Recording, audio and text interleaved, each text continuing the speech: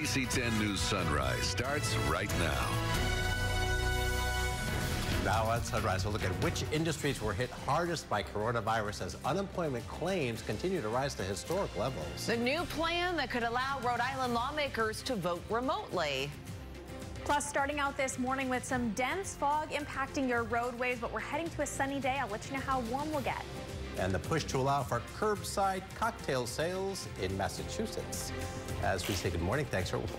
My shoes squeak. Sorry.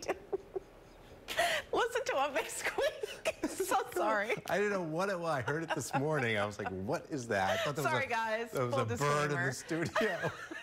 Brand new shoes. Oh, my goodness. It's Wednesday. That's the good news. And it's 5:30 in the morning, and we are up bright and early with you, even if we're making some more noise than usual. Yes. Good morning, Christina. I love it. Good morning, guys. Our visibility has dropped across the region, especially